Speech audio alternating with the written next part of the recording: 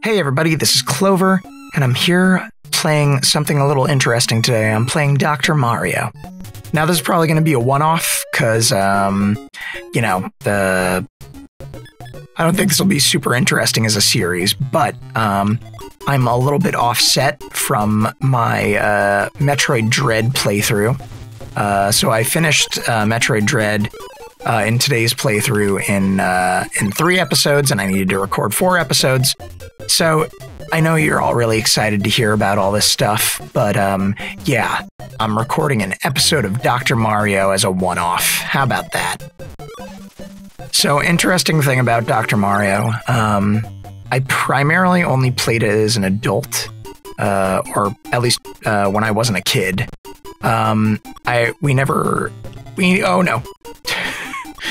We never owned this game in my house, so we had to. So the only time I ever saw it was at like the house of like people that we went to when we were kids.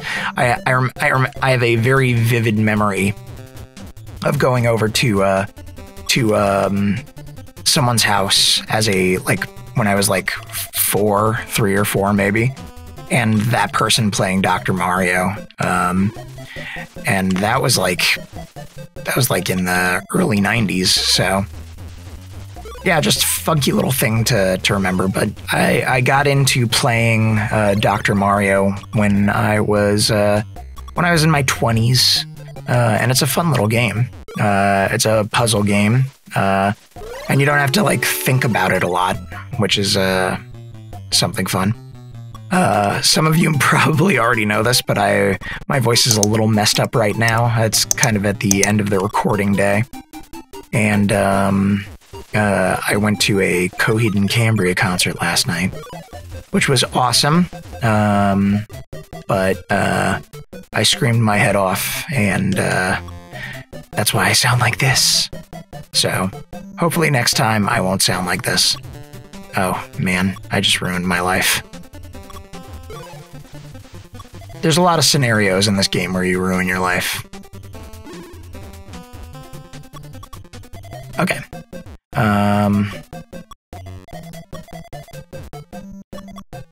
Sure.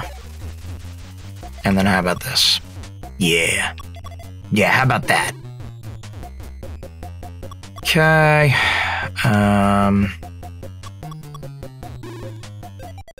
But yeah, I never got to really play this as a kid.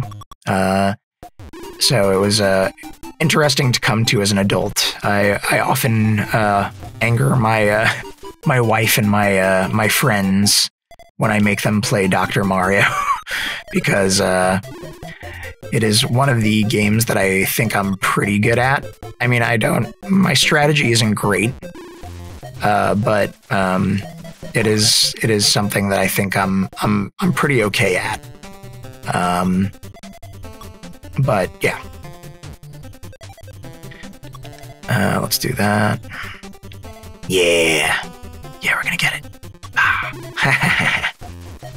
The thing is, for those of you who've never played this game before, on multiplayer, you're both doing the same thing, but whenever you complete pills, I think if you complete 2 sets of pills in one move, then you kind of screw over the other player. You send an additional set of pills down at them. Pills are these little things you're trying to get rid of the viruses, which are the little faces that you see that I'm trying to make columns on top of. But when you're doing 2-player on this, you send more pills down, and those are random. So it doesn't it could land on top of a stack they're already trying to do, and it could be a mismatch color and stuff like that, which is pretty annoying to be the recipient of, I will admit. Okay. Yeah, sure, let's do that. Cool.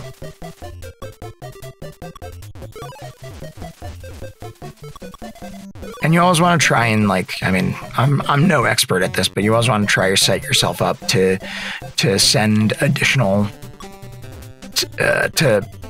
not to, like, if you have a stack of five pills and you can send that additional pill somewhere else, you only need 4 pills to cancel out a virus.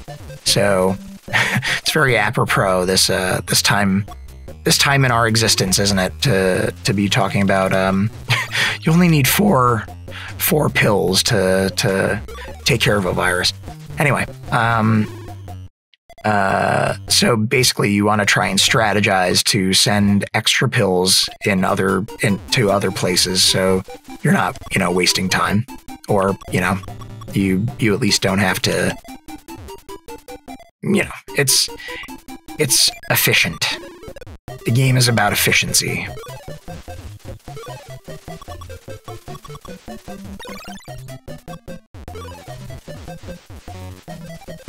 Okay. Yeah. So yeah, you should tell me all about your experiences with this game. Like, did you guys grow up with it? Is it something you came too late? Do you play it with your friends? I found it to be one of the best couch co-op games to play with friends and family, because it's just so much fun. But yeah, tell me down in the comments below. I'd love to hear your stories about Dr. Mario, because it's such an interesting and great game. I know they came out with a mobile game either recently or a couple of years ago. I can't remember which. But yeah, I never played that. I don't know. Maybe I'd be interested in it. Maybe I should check it out. Let me know if you've played the new Dr. Mario also. Oh, this is terrible. Well, whatever. Yeah, let me know if you played the new Dr. Mario and what you think about it. How it stacks up to this. Can you beat the classics? I don't know. Oh, just making it more and more challenging for myself right now. Yeah, okay.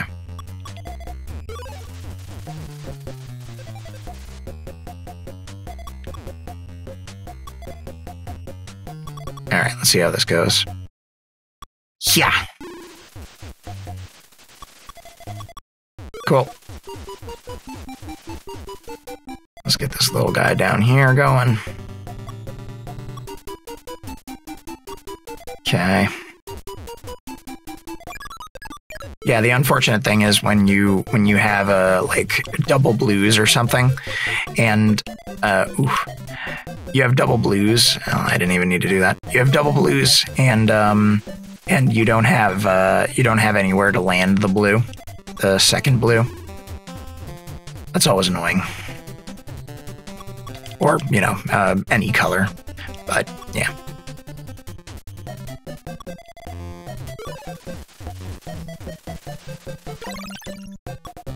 Boop. Goodbye, viruses. Yeah, I never go fast. I generally go medium speed, because fast gets pretty daunting pretty quick. Medium is going to get pretty daunting pretty quickly too. But yeah.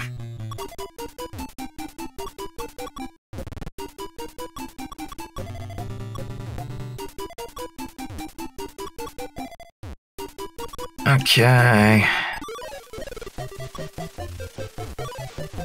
Okay.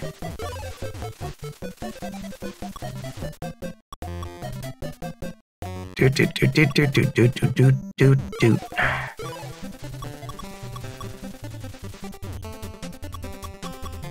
Okay, cool.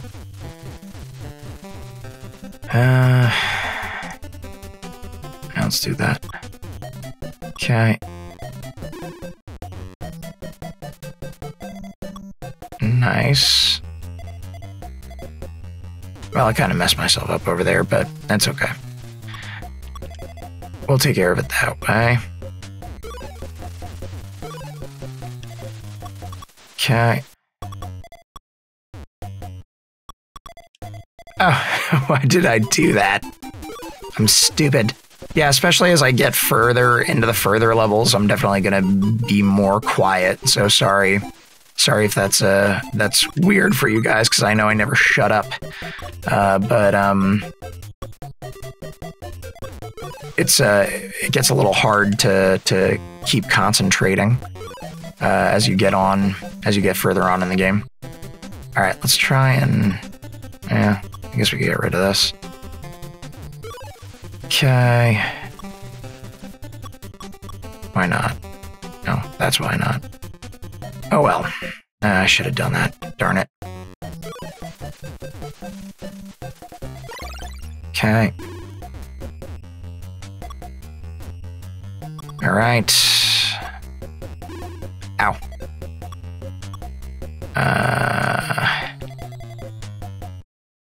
Dude.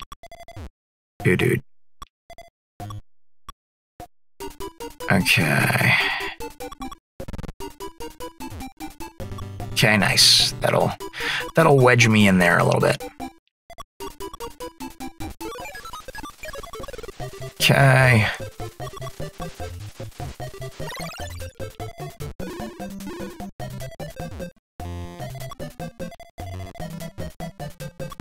Okay, cool.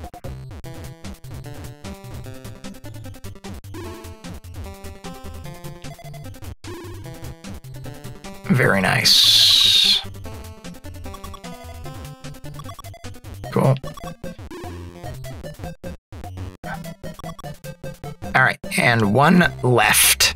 See, we stacked them all up, we ran them all down, and then here is where we are. This Mario is doctoring all over the place. This Mario is very doctored. Congratulations, you got to level 5. I don't know why, it's the weirdest thing. It congratulates you there, and then it doesn't do it again until much later. But yeah. Yeah, well, okay. All right, you can see I'm getting a little, it's getting a little pressureful right now. Pressureful. Okay.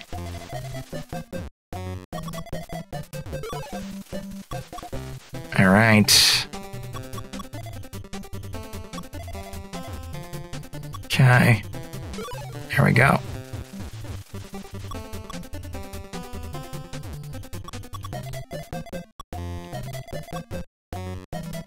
Okay. And there we go. Okay.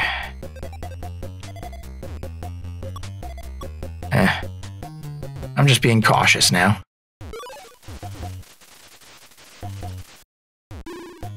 Okay, nice. All right, let's do that.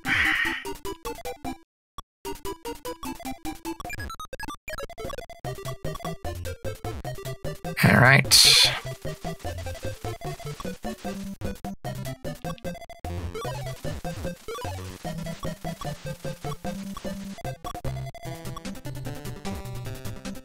It is getting a little fast now too, so it's definitely going to get more difficult for me to keep up with this, but we will see how far I can get.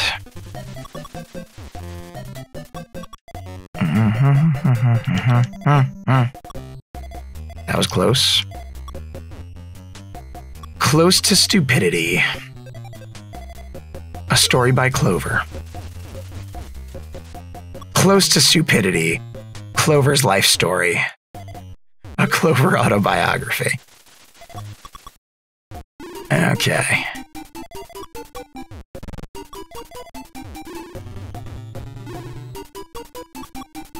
Nice.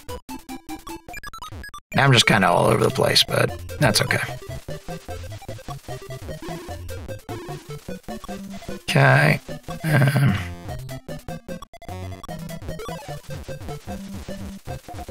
All right.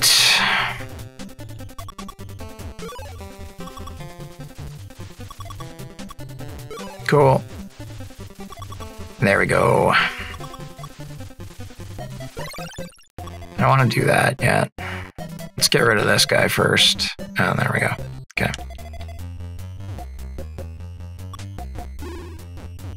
Bingo, bango, bongo. Mario has been doctored. Now, I'm thinking we get up to level 10 if we can, and then I'll call it at level 10. Because, yeah, I'm sure you guys don't want too long of a Dr. Mario episode where I'm barely talking, because I'm concentrating on playing Dr. Mario. But yes, like I said, I don't think I'm going to be playing this very often or very long, unless that's something you guys want to see. Some people are really into Dr. Mario, as I am. It's just more of a solitary game when it comes down to it. Unless you're, of course, playing with friends, then it's a whole different ball game. Nice. Less nice, but okay. Let's see what we could do there. Okay. Yeah. And I am playing this on the Nintendo Switch. This is part of the NES Online collection. I'm very grateful that they added this because it is one of my favorite games on the NES. And I'm playing with the wireless NES controller that they made for the Switch. I forget what else I played. Mega Man 1 I played with the... well, that's not terrible, but... Okay, that's terrible. Mega Man... Wow. See, this is what happens when I talk. Mega Man 1 I played on this same controller. My buddy Metapod told me that apparently I was blaming the controller at first for some of the jump delay that I was experiencing in the game in Mega Man 1, but apparently Metapod, who's kind of a Mega Man expert, let me know that the game actually is the delay, that for whatever reason that port of Mega Man 1, that's part of the Legendary Collection or Legacy Collection, whatever it's called. That port causes the delay, the jumping delay in your controls. So no matter what I would have used, I would have gotten that same delay, which is good information to have. If any of you are going to play that port, don't be too bothered by the fact that the controls aren't super precise. You have to. It's almost imperceptible. It's not too bad. But yeah, I mean, it's something that you should certainly keep in mind. Okay, I could probably have done that better, but whatever. Okay, let's do you. Nice. Cool.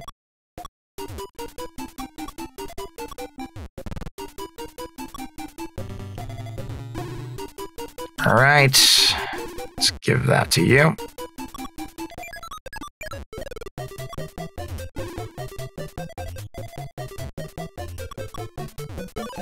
Very, very nice. Okay, cool. Level 8. Level 8 and on.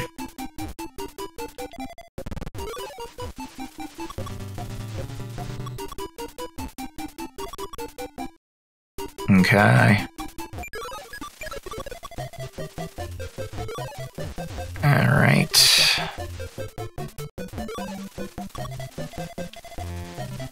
You always get concerned when you start running out of, when you see that a lot of the colors showing up are the same colors. So, like, you see that a lot of my tops are yellows right now. That's not great, because that means that I'm probably going to land, yeah, like I'm going to land these blues on top of yellow, which isn't the end of the world. As you can see, I can just clear it up right now. But still, you would want to not do that as much as possible. All right. I didn't even think that would happen. That was a luck of the draw situation right there. Okay.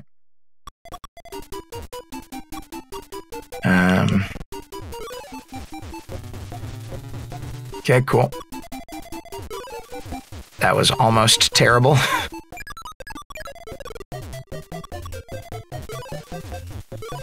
Nice. Cool. Let's get rid of this guy while we can.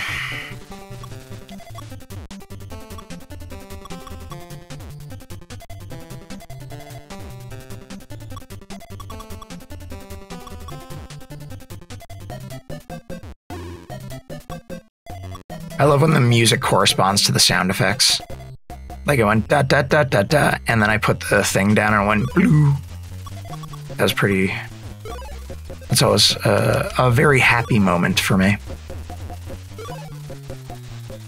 Okay. My sister recently gave me a cart of my of Dr. Mario for the NES, which was a very nice gift. But yeah, I do have the game on the NES, you know, to play on my NES. But it's just easier to record off of Switch because it's already HD. I don't have to do any upscaling. I've been looking into getting some upscalers so that I could play NES games straight from the NES. Like one that I have that I would love to do is the original Final Fantasy. That'd be a lot of fun to do. But yeah, I gotta buy an upscaler first, and they're a little bit on the pricey end. And then when that's all done, I gotta figure out how to work it out in OBS, because you know, you always got to figure out how these connections run to make it work in your recording software. So, and yes, to record, I use OBS.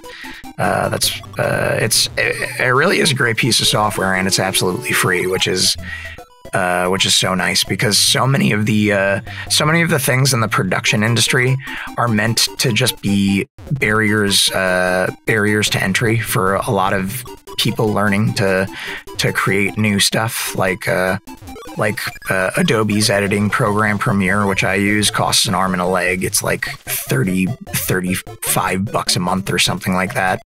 And of course, they can't just give it to you for a one-time fee. You have to pay for a monthly thing because, you know, the software's that valuable, right?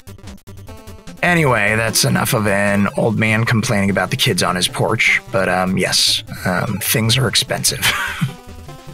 But OBS is 100% free, and it works great. There are a couple little bugs here and there, and it's just kind of expected with open source software, but you always got to keep that in mind. Another great piece of open source software, I'm sure some of you have used this before, if you're into, you know, recording your own stuff, but Audacity is a great free digital audio workspace. So if you have the opportunity to pick that up, you should. They recently did some funky things. I forget what the exact situation is, but you should do your research on them, just in terms of like what they did recently to their software. They got rid of some functionality, and I think a big chunk of the company was sold to somebody, but I don't know. You could look that up on your own, but yeah, do keep that in mind. I use a version a couple of installations back, so it really is the perfect piece of software for me. I love it, and I think it still helps produce crisp, clean recordings. I do all my audio mixing for Gaming with Clover in Audacity, and yeah, I mean, it's kind of funny. I work with a lot of people who do professional audio production and editing, and a lot of them guffaw at Ableton, but I mean, the fact of the matter is, it's absolutely free, and it does everything that you could do in Pro Tools. You know, like the compressors aren't as nice. They're not as flashy or shiny or chic. You don't have as much immediate control. You have to kind of what's it called? You have to be able to like figure some things out to make it work perfectly, but it is like completely free, and that's always a plus in my book. especially when it comes to production software or production equipment, because that stuff's super expensive, and it is not meant for people who are struggling to make their way in life. I could tell you that much, which is a little bit of a letdown. But yeah, one of my ideas is for I don't know about a new YouTube channel, but it would probably have to be hosted on a new YouTube channel. But I've thought about like doing how-to videos on like quick and easy means of doing production, and also like kind of equipment breakdowns, the types of the pieces of equipment that I use, and how I can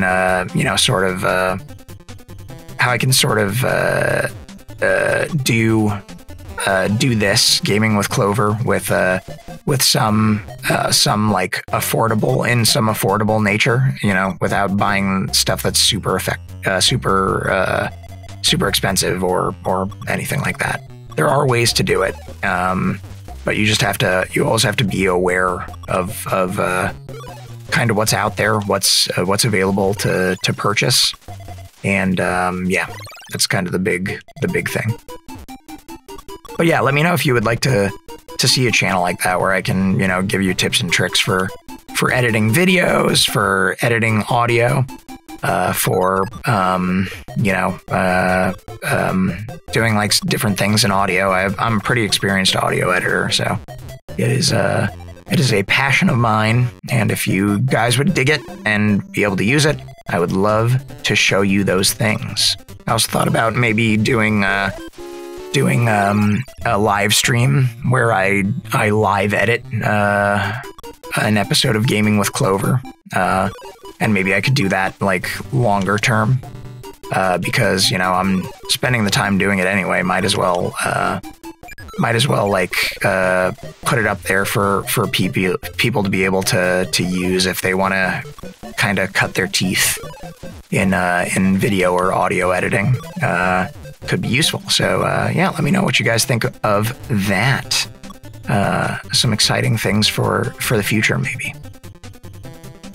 Okay, and we are just pumping along here in level 10 already. So I think I will call it after this if I beat this. But yeah, let me know if you guys want to see more of these one-offs. Usually I'm doing longer form series. I'm trying to not jump immediately into a super long series after Earthbound, though Pokemon Nuzlocke might be also just as long as Earthbound, but we will see.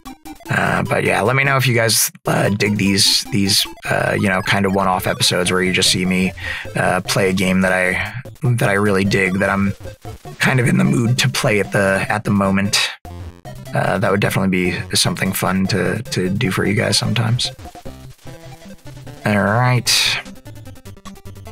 That's one of the things that I actually find kind of interesting about Dr. Mario. It's that it's a very it's one of the few games that I don't really have to actively pay attention to play.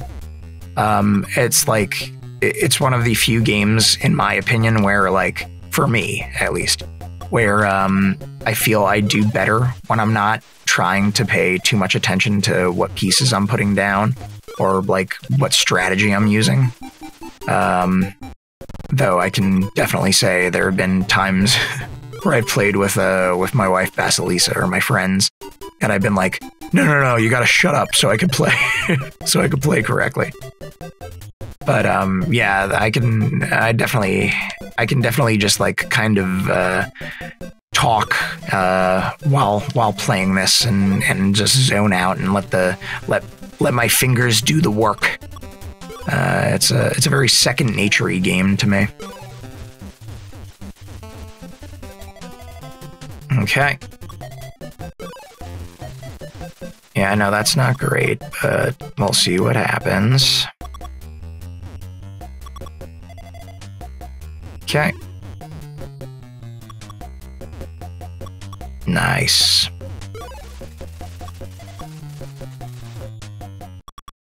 Do.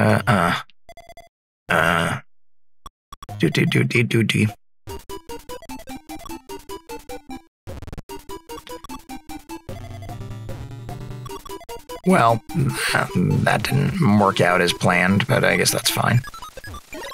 Okay. Yeah, so I also wonder like how much experience people who watch the show have with like doing their own Let's Plays. I don't know if many other Let's Players are watching Gaming with Clover, but yeah, it would be interesting to hear from you guys to see how many of you do your own Let's Plays and what kind of content you guys like to produce. So yeah, please do share that down in the comments below. I would love to hear that, or even dreams and aspirations. Like, do some of you guys want to be Let's Players? Is that a dream some of you have? Because it is a one that I have come to, or I mean, I've always watched Let's Plays, but it is one that I've come to rather late, at least in terms of getting my own done. So yeah, but yeah, thank you guys for putting up with me all the time and listening to me rant about audio editing and games that I love or games that I hate, because I do both of those things. But I think with that, I will call it here for today. So thank you guys so much for joining me. Come check me out next time, and I will see you guys then. Thanks so much, guys. Bye.